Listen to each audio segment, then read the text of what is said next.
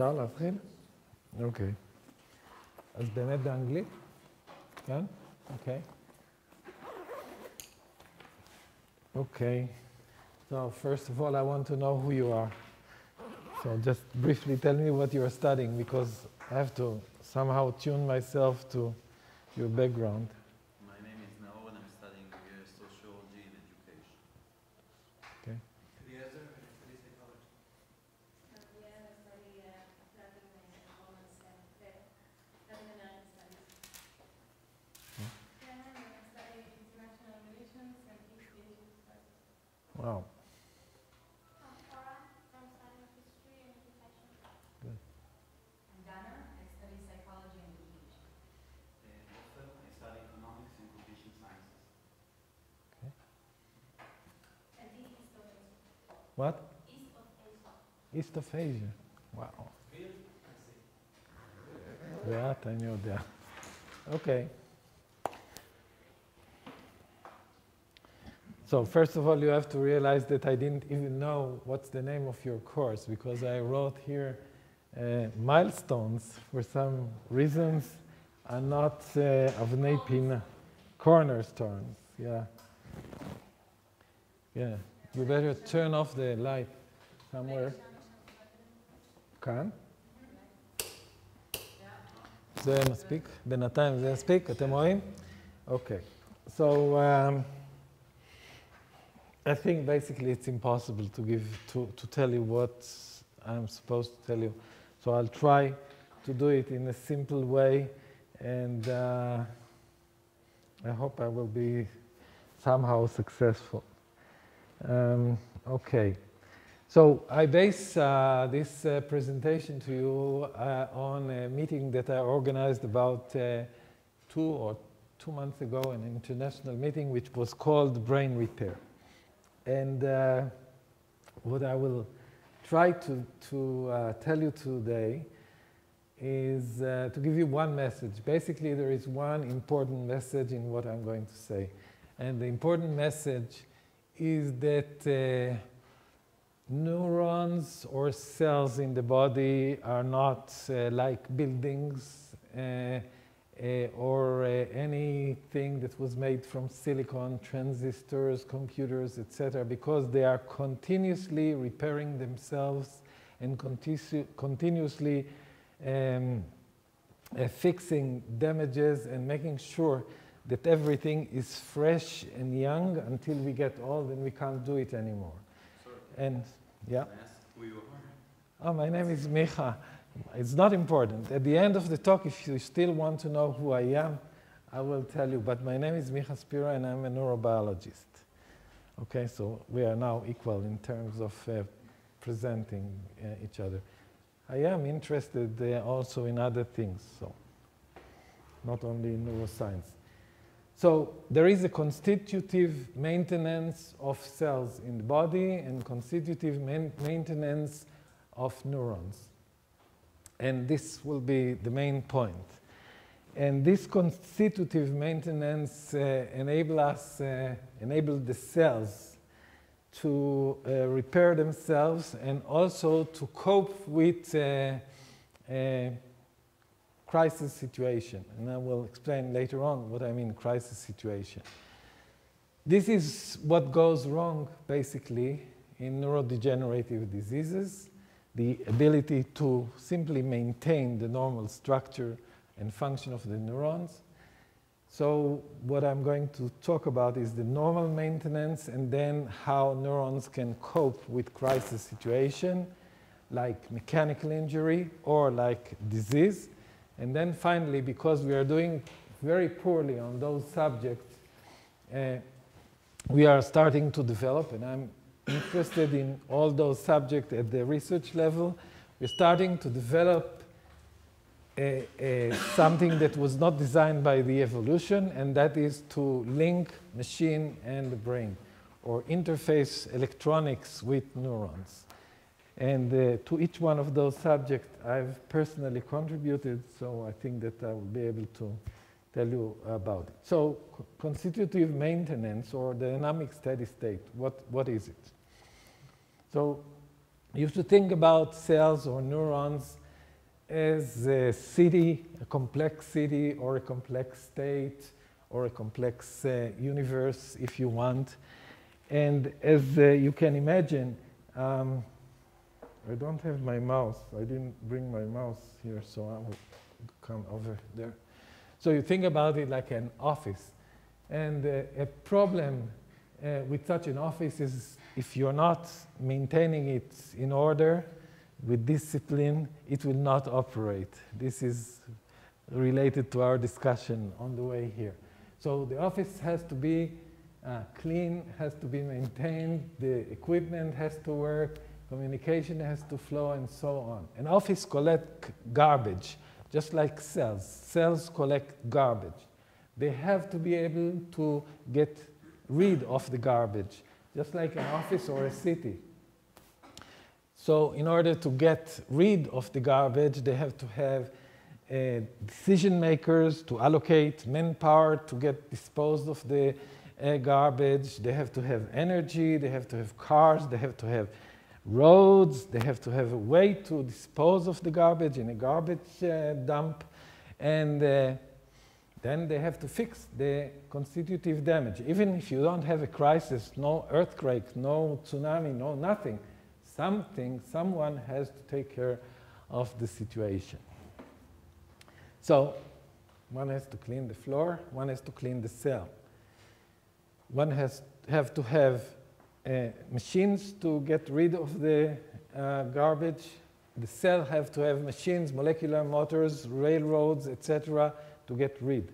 If not, the garbage collects and everything goes away, and the cell is not functioning. You have to have someone to repaint, refix everything, and you have to have those decision makers that have to decide where, how the cell is going to allocate resources to the right place at the right time.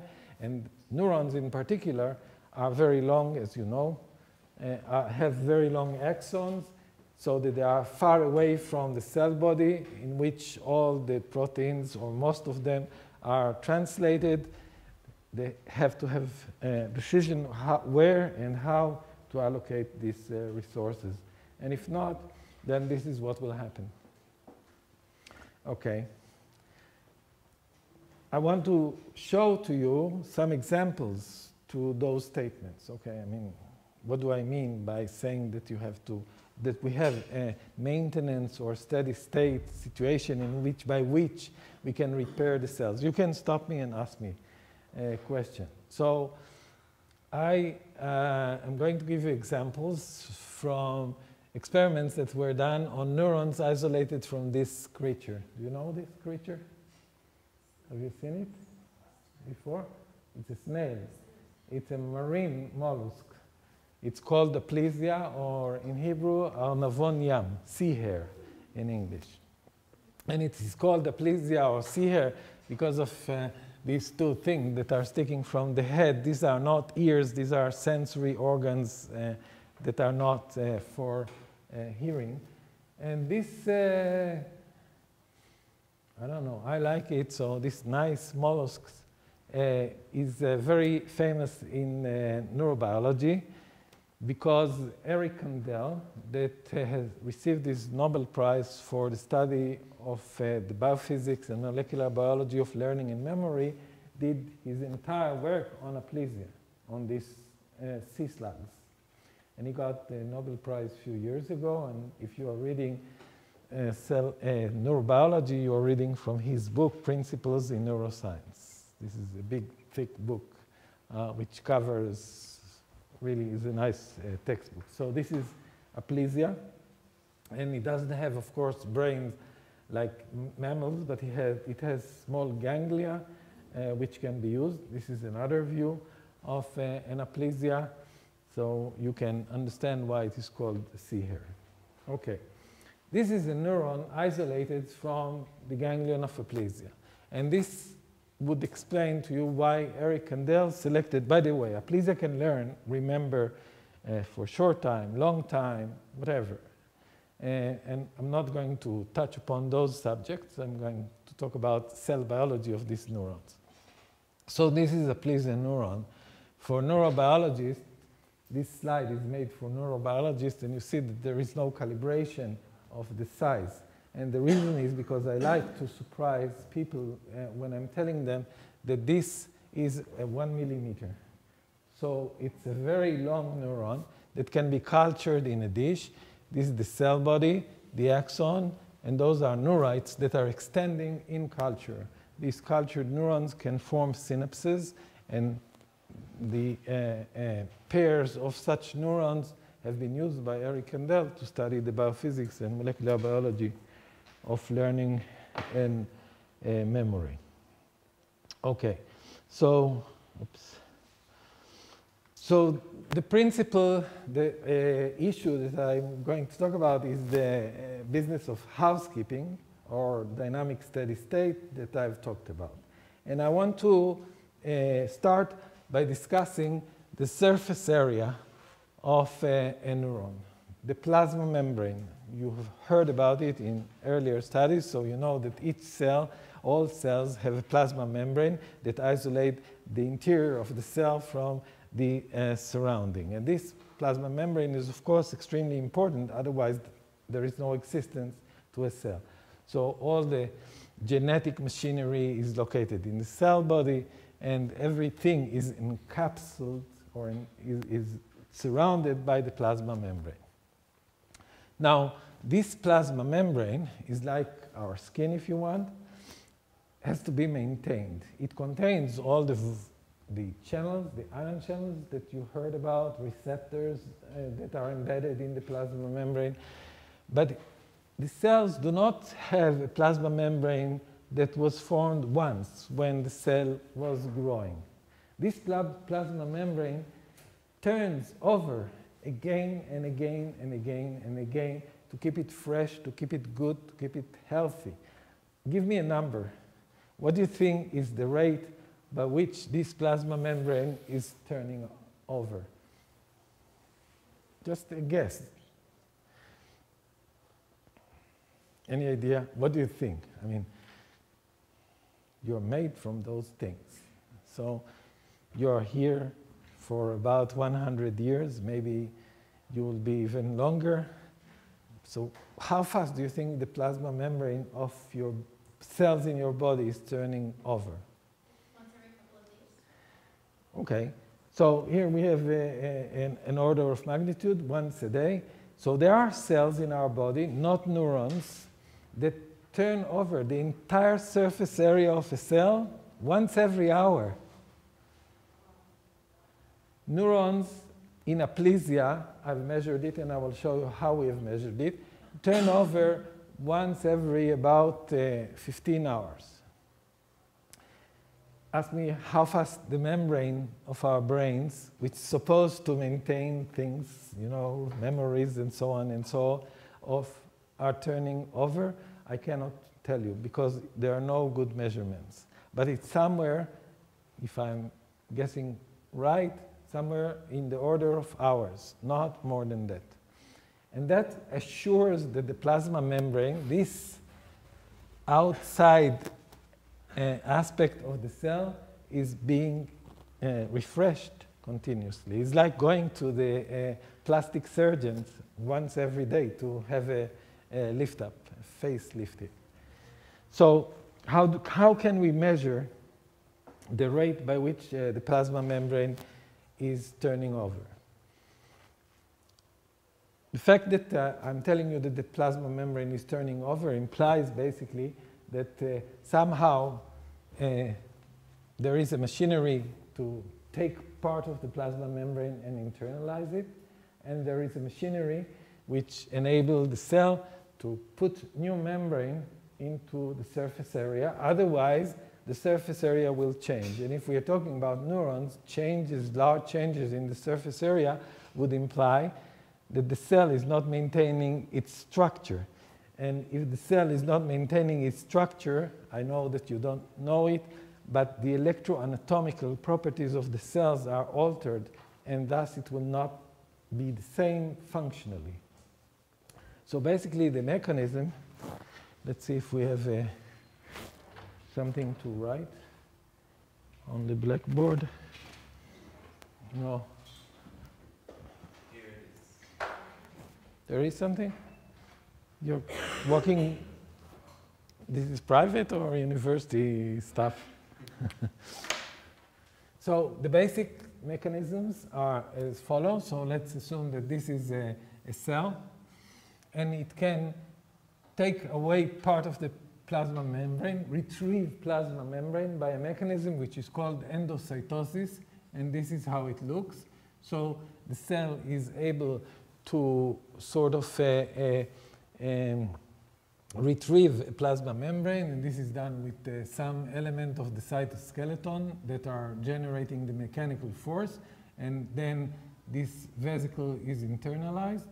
So the surface area is reduced by this amount of membrane. These are small vesicles of about, let's say, 100 nanometers in diameter.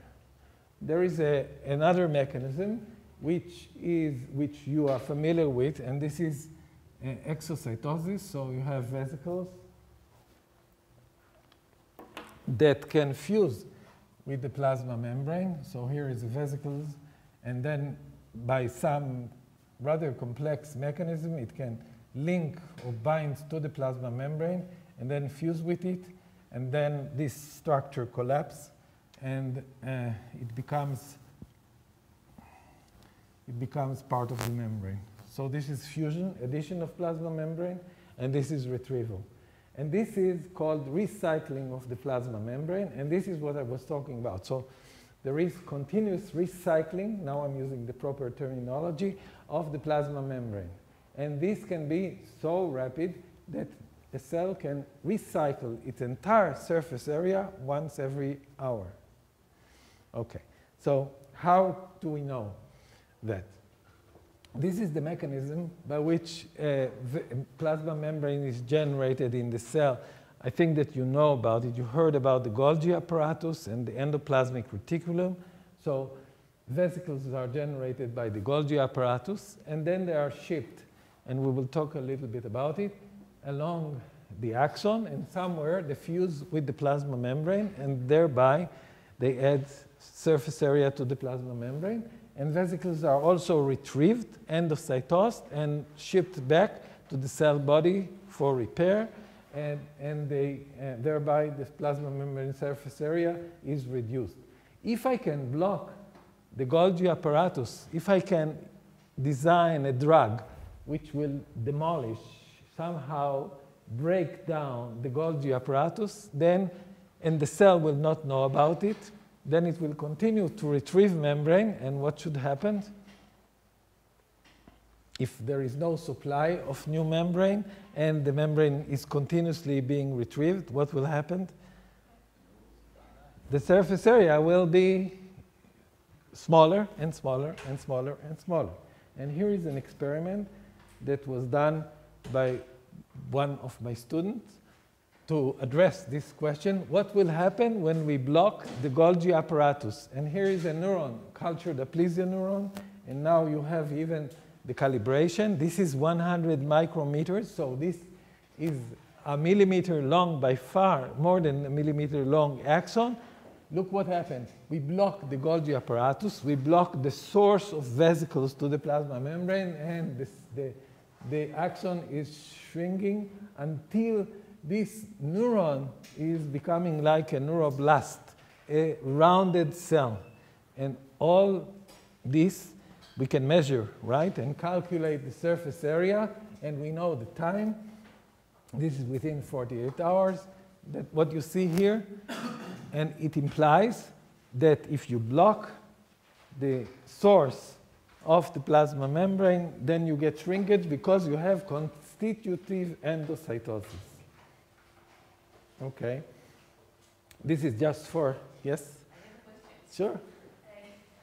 The Golgi apparatus is quite robust and in charge of lots of other things. Yes. How do you know that your suggestion Is a secondary business to other things, right? There are other mechanisms by which we can block the generation of new membrane, and they also operate. So it's not Just one type of experiment that is doing it. Just to remind you, I don't know if you can see it well. This is how the Golgi apparatus looks like in electron micrographs. So these are the stacks of membrane that compose the Golgi apparatus. This is what happens when you destroy it with a certain drug. And this is the outcome is then the disappearance of all the axon and its branching neurites. What happened then if you, under these conditions, recover the Golgi apparatus? So can you guess what will happen when now you allow the Golgi apparatus to recover in terms of the shape of the neuron?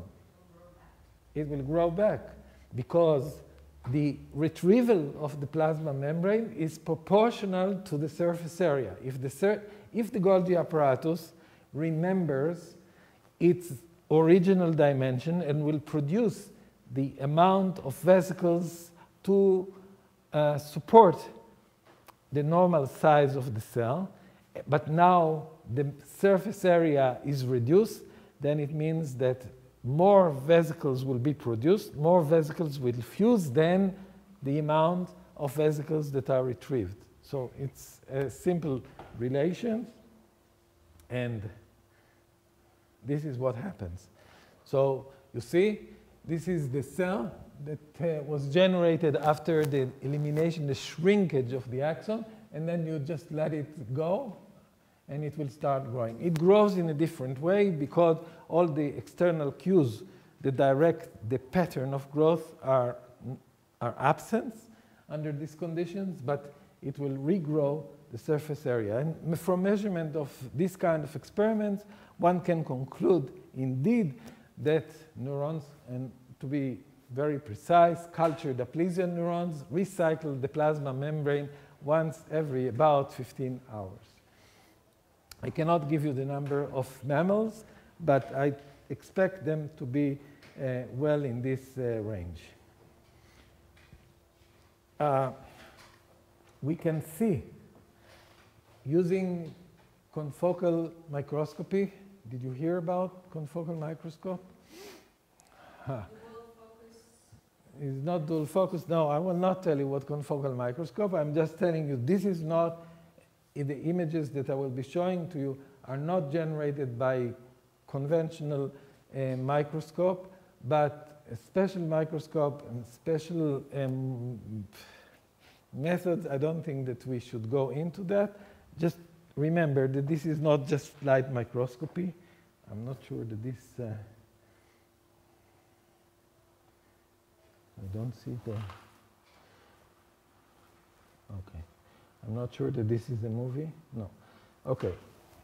I will show you later on confocal images. I just wanted to show you here what is endocytosis, or what endocytosis looks like in the real, in electron micrographs. And here you can see that the plasma membrane is sort of forming this half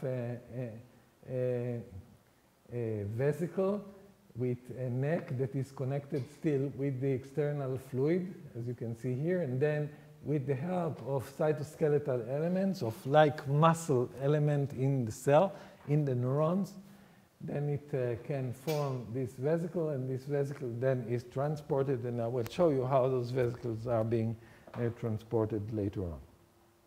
Okay, so this, let me just say the sentence and you can ask me. This is to prove to you the concept that although a neuron maintains a certain structure throughout the life after it differentiated and so on, the plasma membrane and other components, I'm just giving the plasma membrane as an example, are continuously recycling, continuously repairing themselves, and when this process of repair is not maintained, then we are in trouble. Then there are changes in the morphology and the physiology of the neuron, and this leads to degeneration, neurodegeneration, and so on. Bukasha. I wanted to ask, how does the process begin in endocytosis? How does this particular part That's a very good question. In this type, so there are, again, this is just an oversimplified explanation. There are many types of endocytosis, endocytotic processes. Some of them are generated, not those that I'm talking about. Some of them, evolutionary, are generated to internalize food particles. So you can see endocytosis already in protozoan, single-cell animals. And they have to feed on something. They usually feed on bacteria or things like that. And they have to internalize the bacteria into the cell. And the way that they can, and the bacteria cannot go through the plasma membrane, okay? So what the cells are doing are endocytoting those bacteria, and they endocytose it because of a molecular recognition event that the bacteria generate in respect to the plasma membrane. So there are special receptors on the plasma membrane that can feel the presence of a bacterium, and this interaction generates assembly of the machinery, which has to generate mechanical force. So it's the cytoskeletal elements. I don't know if you have heard about actin or not, but there are names to all those molecules. But there are other forms of endocytosis, and some of them are just called pinocytosis, not endocytosis. And they are called pinocytosis to differentiate it and tell you that this is just not because of interaction between a particle and the membrane. It's spontaneous. It's like drinking of the extracellular fluid by the cell. And this is more like pinocytosis. It is happening all over the cell, in the cell body, along the axon, and other parts of the cell as well. So, and this is not particular to neuron, what I'm telling you. This is cell biology. This is happening in any cell, and many people are thinking of that as a way to even target the cancer cell because they pinocytose faster than other cells. So it's a general phenomenon. But in terms of principle, remember that the reason that I'm talking about this plasma membrane is to give you just the feel that this is real, that you are turning, your cells are turning over all the time. And to turn over all the time properly, you have to eat well, you have to have enough oxygen, you have to have good blood circulation, you have to have all those things. But at the reductionist level of this discussion, each cell in your body, maybe not the skin cells that are half dead, but the rest is turning over all the time. So you're not you, I think. By the time that I finish my presentation, many of the cells in your body will not be the same. So it's amazing, basically. Yet, as an organism, we are the same, right? Okay. Okay. Now, there is another aspect which I think is very important, and it will link us to regeneration and disease, and this is the trafficking of the organelles and, let's say, the vesicles that I was talking about. So I was telling you that vesicles that are budding off from the Golgi apparatus are being carried along some machinery from the cell body to their destination, 1 meter away from the cell bodies that I have in my spinal cord to the toe in the leg. This is a long distance. There must be a machinery that will take the goodies, the stuff that is generated by the cell body and transport it to the tip. And it has to be organized, maybe like our transport system. Let's look what is the transport system composed of here. So we have the roads, the tracks, that have to be in good condition. And if the municipality is not taking good care of it, then there are problems. So it has to be repaired and maintained properly. We have to have energy to drive the machine. We have to have machines. We have to have a system which will link the cargo, us in this case, with the machine. And all this is happening in the cell using the same terminology. That's how we describe it. So we have the tracks, we have molecular motors, we have energy supply, we have cargo, and we have the cargo that is linked to the machine. Another important thing is that you see all those cars are pointing their plus end. The plus end is, I will call this part of the car. They're pointing their plus end in one direction. So somehow someone told them that there is a directionality. On this track, you can go only in this direction. The same thing is happening in the cell at the level, at the molecular level. So let me briefly show you that aspect. So here you can see the tracks on which the vesicles are being transported. The tracks are called microtubules. I don't know if you heard about microtubules. You did? Okay, so these are the microtubules. And the microtubules have polarity. There is a plus end and a minus end to the microtubules. And the molecular motors that carry different vesicles can recognize the polar orientation of the rods, of the microtubules.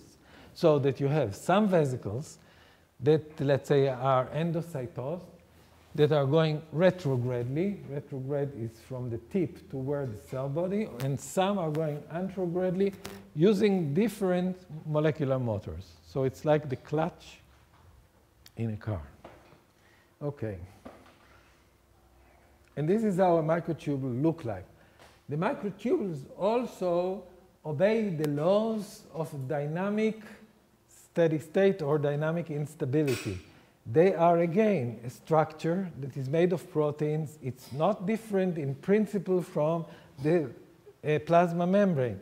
Microtubules that are polymers, actually, that are made from dimers, as that you can see here, are assembling continuously dimers at one end and are losing dimers at the other end.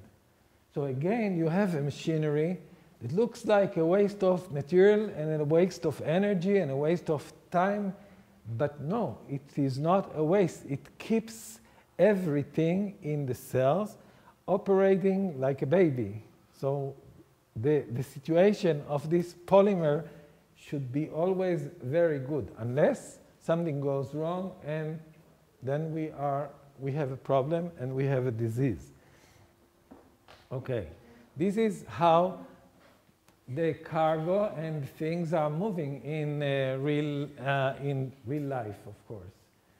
So here is the microtubule made of dimers. This is the molecular motor, and the molecular motor can read continuously the polar orientation of the microtubules. This one goes from, let's say, minus to the plus. There is a linker between the molecular motor and the cargo is being carried on and is dumped wherever it should be dumped. Okay, so with these two tools that I've described to you, vesicles, membrane, and the microtubules and the motors, I'm going to now move to not steady state maintenance, but show you how these elements are being used to deal with a crisis, and the crisis that I'm going to describe to you is exotomy. And that is that when you cut an axon, it can sense the event, it can do many things, and it can regrow. So what determines the direction of the traffic? Is it polarization? Yeah, so all the microtubules in an axon, let's say, are pointing in one direction. There are many microtubules, and they point, if here is the cell body, and this is the tip of the axon, the synapses, etc. So all microtubules in an axon point their plus end in one direction. And there are two families, basically. There are more than two, but roughly there are two families of molecular motors. A family that can read, and each one of those microtubules is composed of dimers. And dimers, it means two parts, dimers. And the dimers are made of two non-identical parts. alpha and beta, they are called.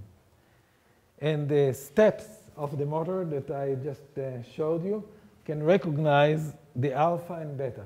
And they can walk only from alpha to beta to alpha to beta to alpha to beta. And these motors will serve anterograde transport. There is a second family of molecular motors that walks in the opposite direction. So this is what determines the polar mobility or polar distribution of the organelles, vesicles, mitochondria. Everything is moving. Mitochondria that you've learned about are not sitting in one place. The mitochondria are also moving, and they concentrate in some sites that are they need ATP, but usually they move also along this railroad. So let me just describe to you the situation of a cell of an axon that is being transected. And I'm talking about an axon of the peripheral nerve. You know very well that central nerve system, if you have injury of the central nerve system, so far we cannot correct it. So people remain paralyzed by such events. But the peripheral nerve system is capable of regeneration. But if you think about it, and I don't know how fast you are, usually I finish to read what is on the slide when the guy that is talking is yakking. And if you are like me, then you went through this list already.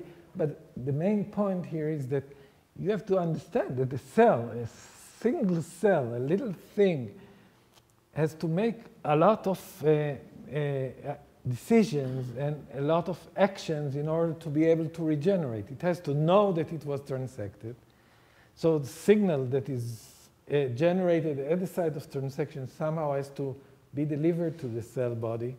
The cell body has to turn on some genes in order to provide supply that will enable the cell to regrow. This is the classical view of regeneration. I don't think that this is right, but I'm teaching you now what is written in textbooks. So it has to recruit energy, resources, material, vesicles, everything, and send it to the site of injury, and then to assemble a machinery that will enable this material to be utilized in order to regenerate. Then it has to recognize the target and form new synapses, etc. Okay, so I want to show you that it is not a waste. Oops, sorry. That it is not a waste to have all this dynamic steady-state situation. This is the kind of experiment that I'm going to describe to you now. So we have a cultured aplesia neuron. We cut it, imitating the situation of injury. And we have this part. I will not talk about that part. This part normally degenerate. I'll talk about this part. And if you look at it with the microscope, regular microscope, you'll see that the tip of the cut axon, that the tip of the cut axon is generating a special structure, and that you can see here. It is called the growth cone. It's a special compartment which is able to utilize the material that is generated by the cell body for regrowth processes. And then the material is used, and you can see that the tip is branching up and starting to extend like this.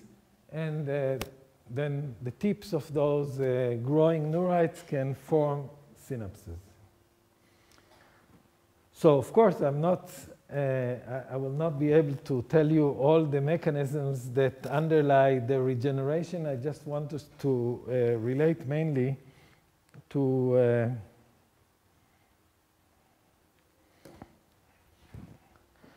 some of them. And here is one. So when we cut an axon, the first thing that happens, I don't see the,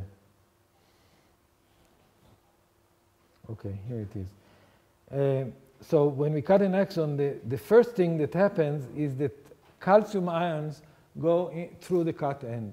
Now, I don't know if you heard about calcium ion. Calcium ion is a very interesting subject in biology because they are very important in normal function of neurons, but they're also very dangerous because excess calcium in neurons can lead to degeneration.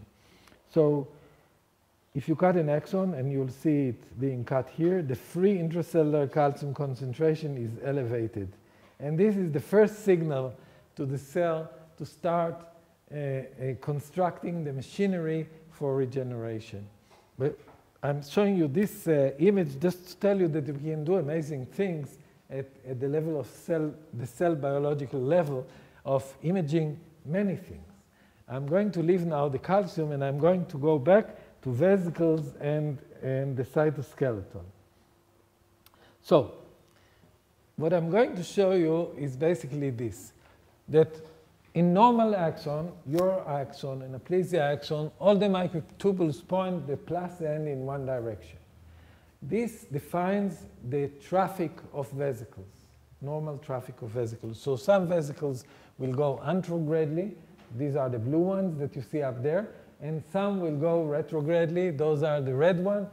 They simply use different molecular motors. When we cut an axon, because we rupture the plasma membrane, calcium goes into the axon. As a result of the influx of calcium, the microtubules undergo depolymerization. They fall apart because of some enzymes that are activated because of the elevation in the free intracellular calcium concentration. But then the cell can close the membrane, the ruptured membrane, spontaneously. As soon as it closes the plasma membrane, mechanisms that normally regulate the free intracellular calcium concentration downregulate the calcium concentration, and the microtubules repolymerize again. But look how smart the cell is. It does not repolymerize the microtubules in the same way, like that. But it causes some of the microtubules to reverse their polar orientation. And this causes traps. This is a fantastic scheme, right? I'm telling you like an engineer designed that. But this is happening automatically in an axon that didn't know a second before that it's going to be cut. It, in fact, did not know in the evolution that it's going to be cut, right? But somehow it can reverse the polar orientation of the microtubule and form traps of vesicles because of the polar orientation of the microtubules. You remember now that vesicles that go in one direction, when they reach this point, they cannot continue, right? Because they don't know how to walk on microtubules in the opposite way. Or it's like saying one-way road, stop here. And they all are stuck here because they are not able to return. So it's like a stupid organization of the municipality that last night changed the instruction on how to drive. But this is not. This is very smart. Because of the concentration of vesicles here, they can fuse with the plasma membrane, remember? And since their concentration here is so high, they fuse in excess of the endocytosis.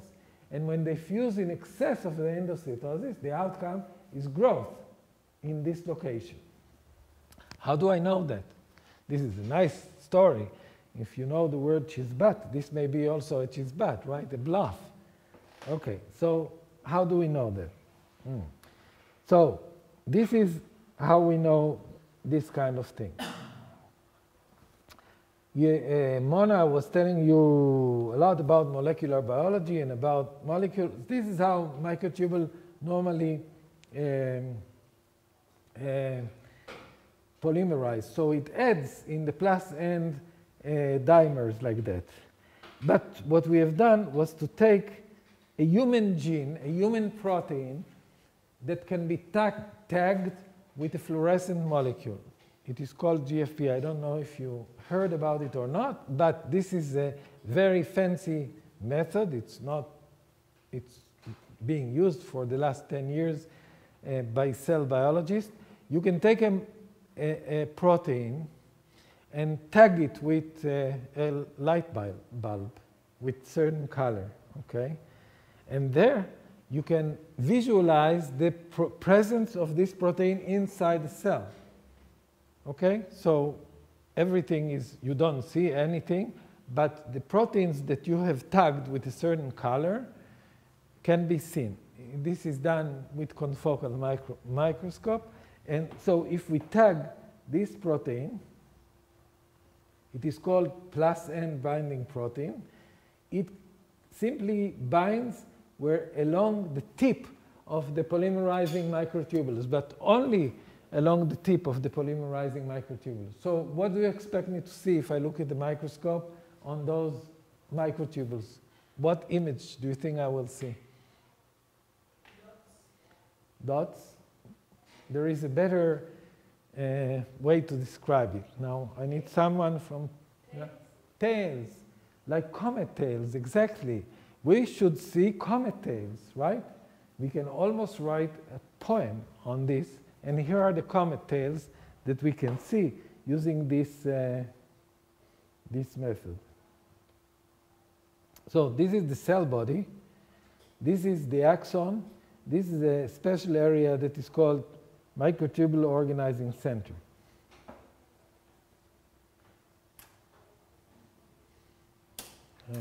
Yeah, I want for a minute so that you can see it better. This is a cell. This is a cell body with the tip of microtubules in the cell body, and you can already, because you're an expert now, you can say that the microtubule in the cell body point in various directions, but in the axon, they point in one direction, as I told you earlier. I will switch between dark and light because I want to make sure that you are not going to fall asleep. So this is the axon now. Oh, no, it's not this one. So this is the axon. You can see that the microtubules, almost all of them pointing in one direction. This is the normal axon. So remember, you have the microtubules. The tip of the microtubules, the +N, is labeled by a molecular biological trick. And using confocal microscope, you can see the microtubules polarizing in one direction.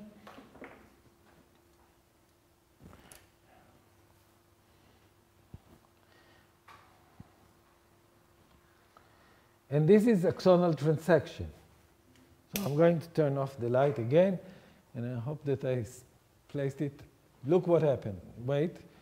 We will wait for the starting of this movie. Okay, so you see all the microtubules point in one direction. Now we cut the axon. You can see that they depolymerize. You can see that they are repolymerizing, forming here a trap of reversed polar orientation. So here is, I think, the best movie that I have generated, or my students have generated. And you can see that the polar orientation and the trap that is formed here. And the reason that I'm saying that there is a trap, because we can label the vesicles with red color. So we can look at the vesicles, how they behave. You can see them being trapped here in this location. And in confocal microscopy, it's a computerized system. You can sort of overlap the microtubule image with the vesicle image, and you can see the trapping of vesicles here at this location.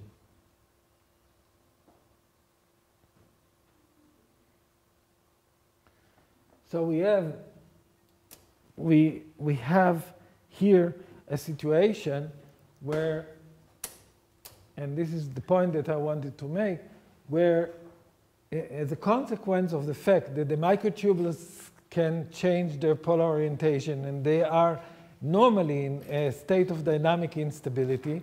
And the fact that vesicles can recycle all the time, the two of them together are taken by the cell to be able to respond to a crisis situation and generate a recovery of the situation. Just to be sure that you're not going to miss this point, vesicles are transported. Oops, I'm sorry. I want to show you the previous. Yeah, this one.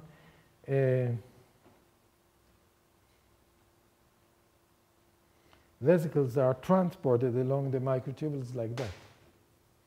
So this is not a dream that I'm talking about, but we can really see that transport, retrograde transport of vesicles.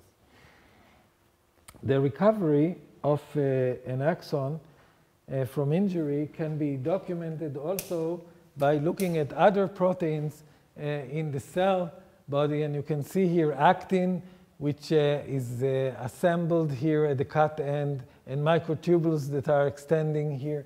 And everything is possible really only because of the fast turnover rate of those proteins in the normal condition of the cell. הזמנים? זה צילום של בערך שעתיים או שלוש. זאת אומרת, זה צמיחה, it's quite fast. The growth is quite fast, and here you can see it's highly organized, it's like very nicely orchestrated. The cell has the ability to put the actin in the periphery, to extend the microtubules in the center, and these are the bases, the real cell biological bases to enable regeneration, regrowth of neurons after axonal injury. Okay. So this was an unexpected event with which the cell could cope because of the dynamic steady state in which it is present. Now I want to switch to neurodegeneration, and we now believe that neurodegenerative diseases, human neurodegenerative diseases, we believe that all these diseases, including Alzheimer and the other stuff that you probably have heard from Mona and from Hagai and other speakers that you had here, are due to traffic jams. I told you at the beginning of my presentation, think about a cell like a city. It's like Jerusalem at 8 o'clock in the morning, where no car can move, or it takes hours and hours until the car starts moving because of traffic jams, or New York is a better example than Jerusalem. And I want to show you one case to sort of demonstrate to you that mismatching of the microtubules in a cell, in an adult cell, can cause degeneration due to traffic jams. And this is, again, was done on aplysia. And it is a set of experiments which imitate conditions of a type of Alzheimer's disease, not because the beta amyloid plaques that you heard about, but because of tau, which is a microtubule-associated protein. I don't know if you heard about tau.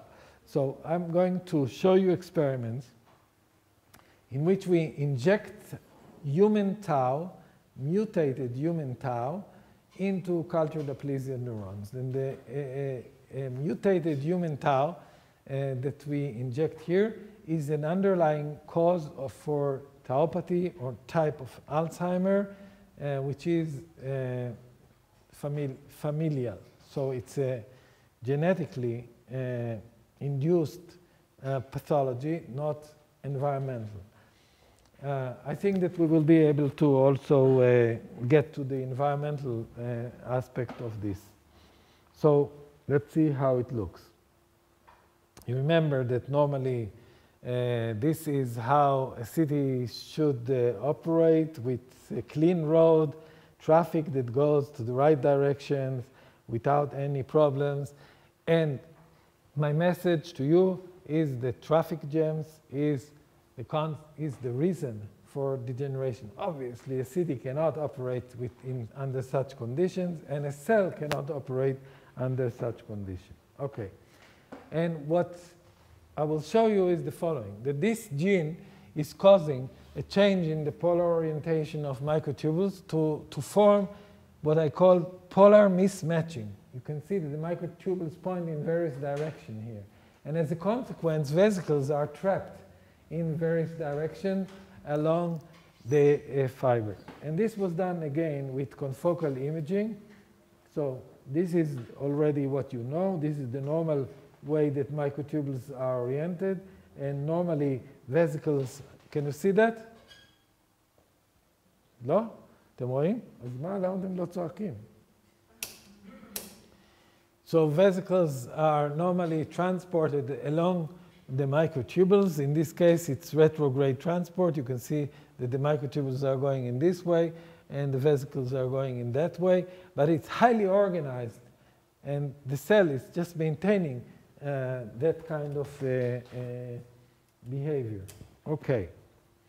So now, what happens when we inject to the cell mutant tau? So this is what is happening. Within quite a short time, we can see hotspots of tau. This is in the axon. Normally, they never appear in the axon like that.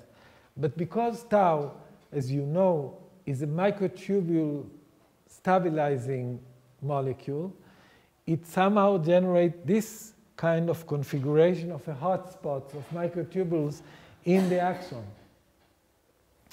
But what you can see is that at this point, the microtubules radiate in all directions. What do you expect the consequences to be under such conditions? Slowing of the transport of vesicles, exactly. And this is what we see. So here is another experiment in which we label the vesicles. In which we label the vesicles, and you can see that the vesicles are blocked at this point, and this is the beginning of Alzheimer's disease, because we also did electrophysiological experiments, which I'm not going to elaborate or to tell you about, but this leads to, of course, failure of synaptic transmission, because you don't have supply of vesicles. Okay. And as a consequence of these traffic jams in human beings, this is what we see. So this is the accumulation of all kinds of organelles that cannot be transported in the neurites of humans. This is, of course, post-mortem of an Alzheimer's disease patient, and exactly similar outcome is seen in cultured aplysia neurons. I have a problem here with, okay.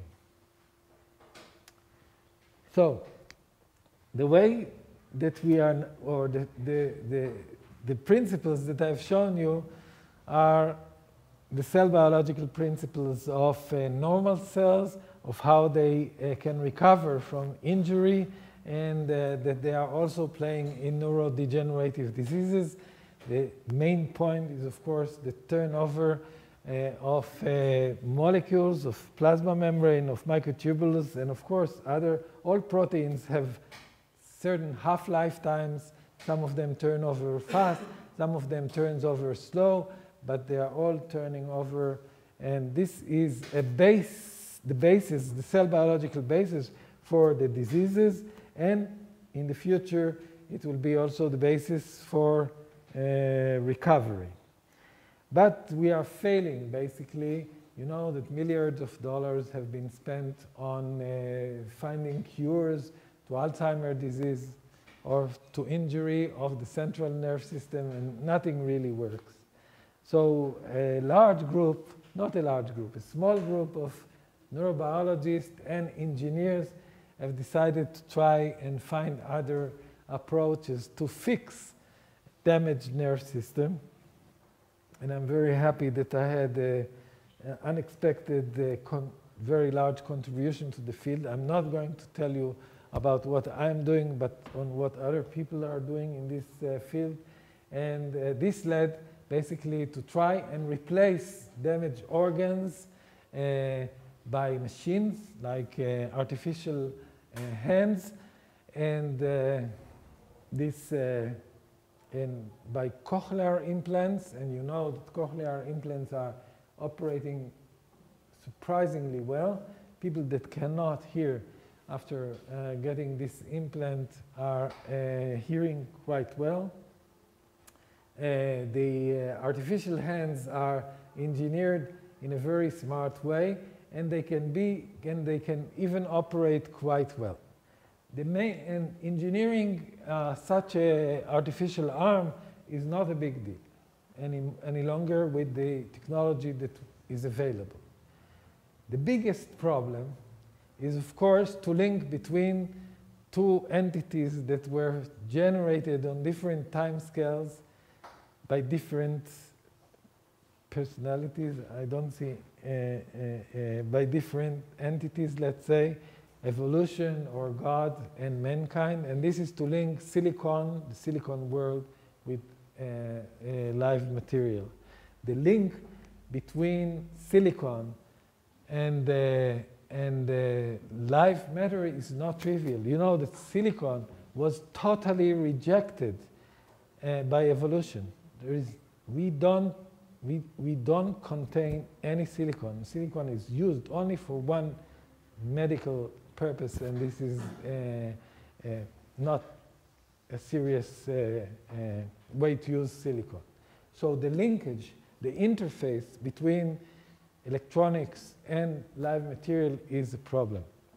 In the case of artificial arms, the people that are producing it have developed a way to record electromyograms. So they record action potentials generated by muscles. What they do is to, in an amputee, to take a piece of muscle, denervate it, allow the motor neurons to grow to this piece of muscle, and then they, with electrodes, pick up activity, and then with machine learning, they have to direct the action potentials to different part of the artificial arm, and this worked pretty well.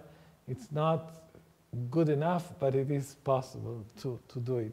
And we are involved, many groups are now involved in trying to find better ways to overcome this problem. The dream to generate an artificial eye is, of course, part of science fiction, but it's not science fiction anymore. There are a number of companies already that are doing retinal implants. And that is to say that they use a camera, a video camera, that is then projecting the images into the eye, which contain a retinal implant, which is basically an array of microelectrodes that is picking up the activity of the neurons in the retina and are transmitting it to the central nerve system. It's connected on the eye or inside the eye? The implant is in the retina. And the camera? The camera is sitting on the eyeglasses of the person. So it's a small, very small video camera that cannot be, I mean, you don't see it when you look at such eyeglasses, so-called eyeglasses, and then through some optics, it's deflected, the image is deflected to the retinal implant. And it's even not connected to the outside world. Charging of power sources for those implants is done by external devices. And there are some experiments. Second Sight, there is a big company which is called Second Sight that is now already in clinical trials, and blind people are delighted with this. They don't see much. I mean, they see very blurry, but they still have the sensation of being able to see something. So this is another way. The retinal implants, there are many types of retinal implants, but just to give you a feeling, this is some images from part of the retinal implants, and in this case it's a guy from Stanford.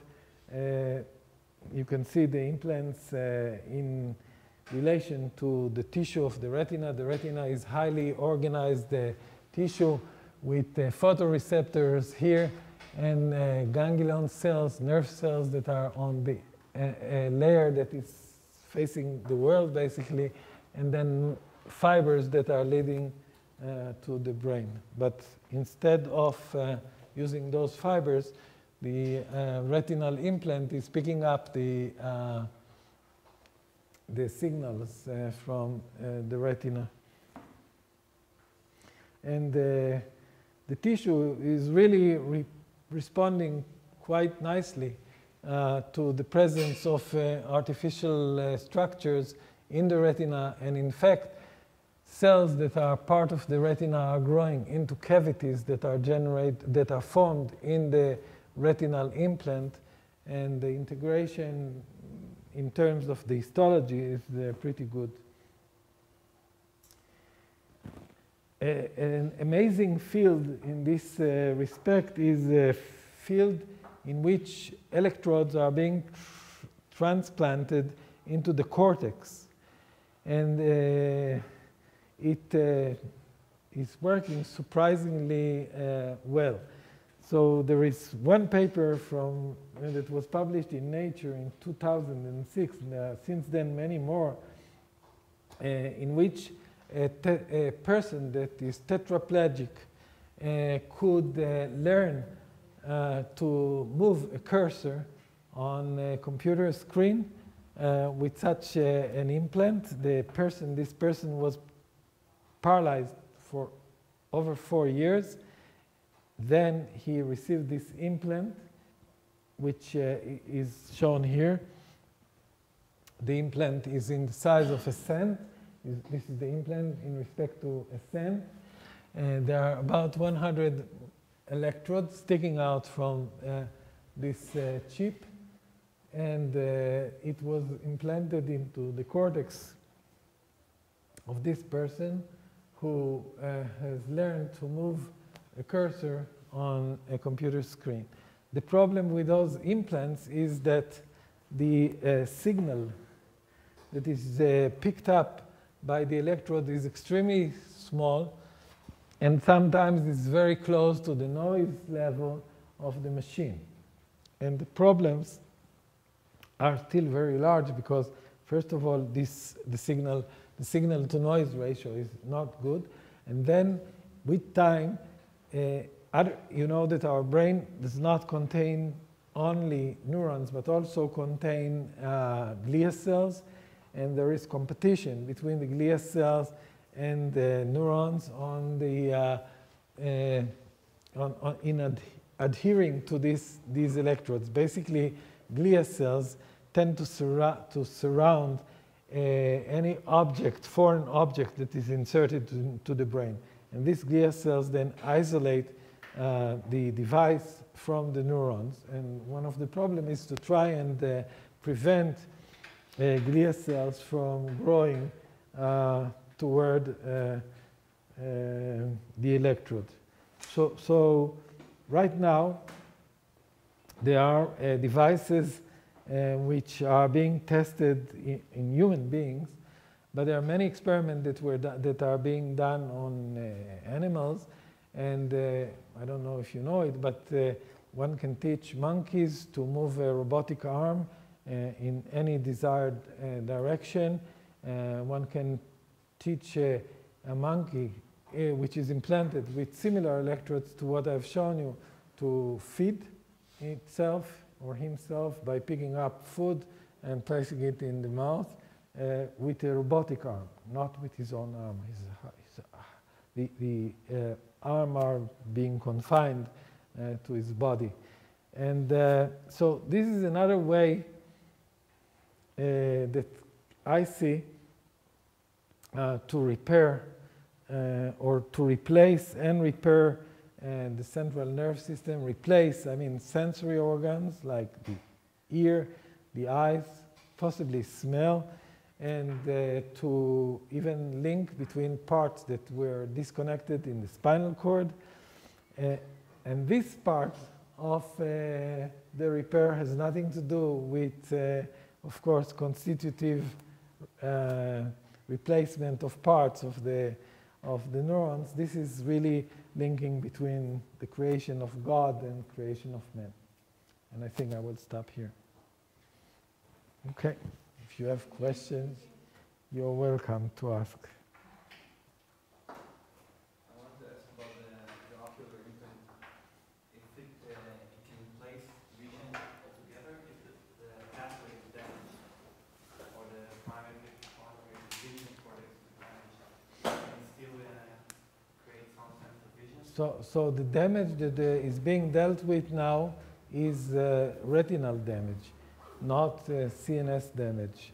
So if the retina is not operating, but then it can be, this is the approach, not to replace visual cortex, which I think can be done.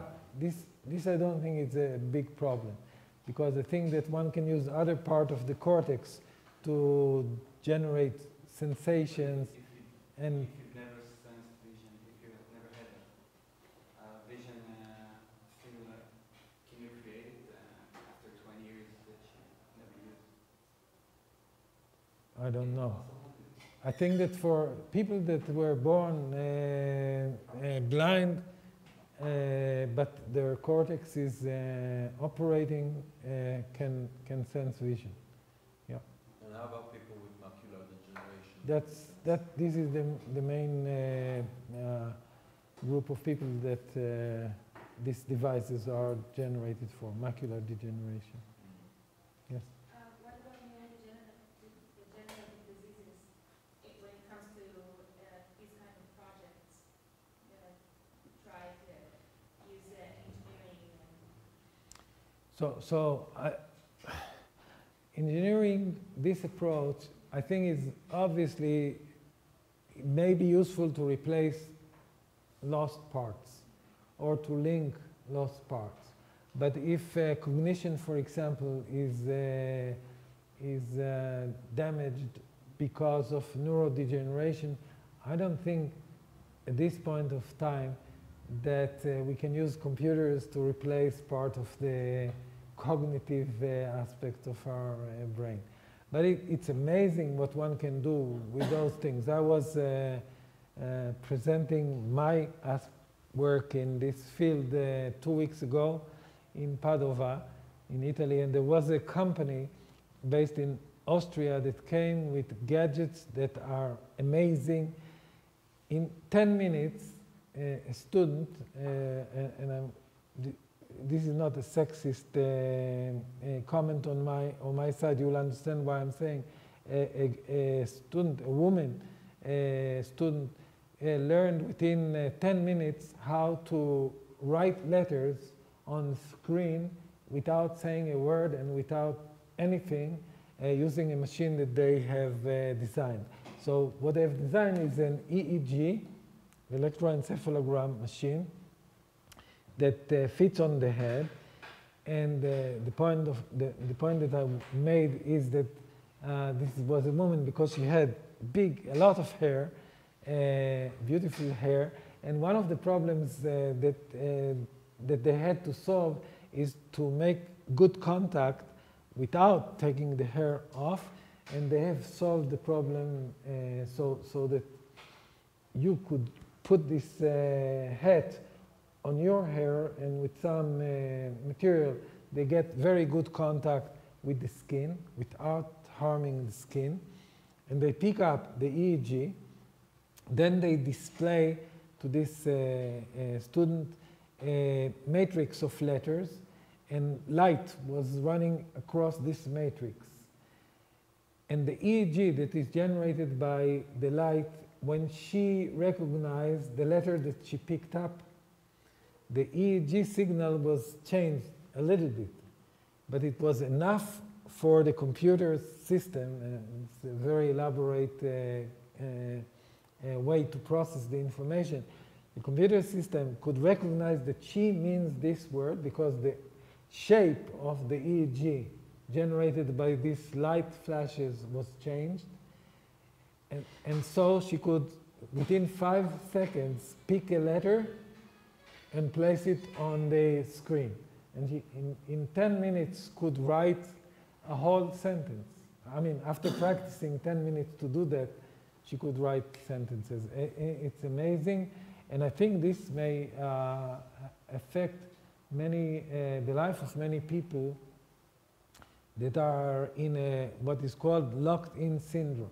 So people that are in a situation in which the observer from the outside think that they are not responding, that they are unable to think, that they are unable to really express their wishes, can maybe, many of them, a fraction of them, can use such machines which are non-invasive and easy to be used in no time. So I think that this may have a fantastic impact on a very important part of the society that is taken as if they are, finished. And it's not true. Now statistics shows that about 30% of the people that are comatose, they are not. They can respond if you give them a way to express their thinking.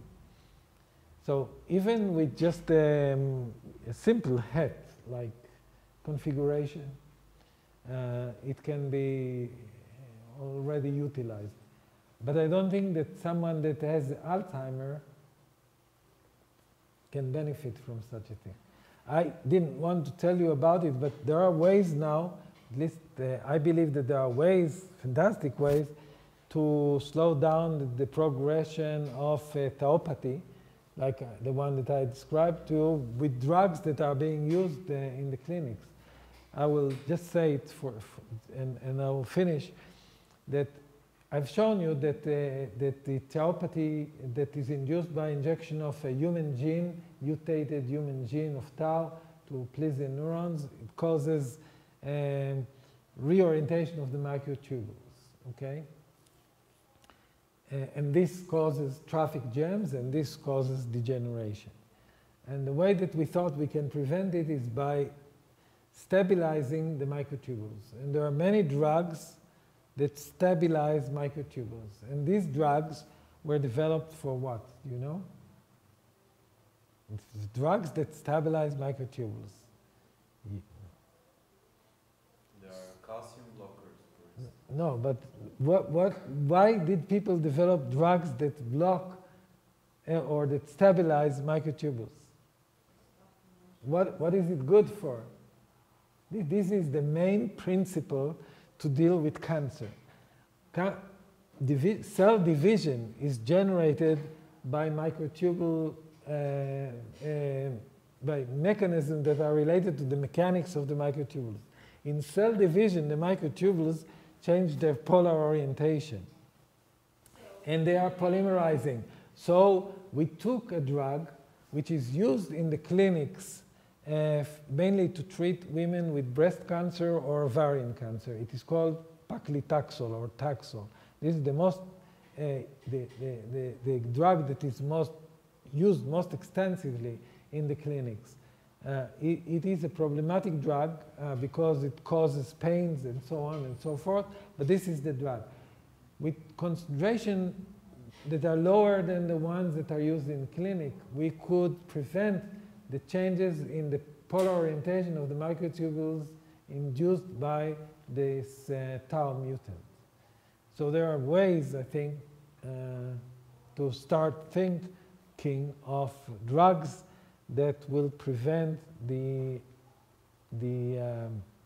development of Alzheimer.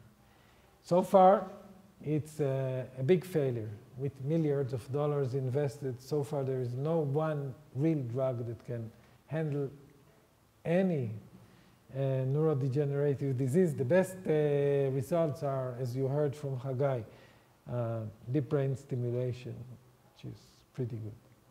It's operating pretty good, but it has also many problems. Yeah. Okay.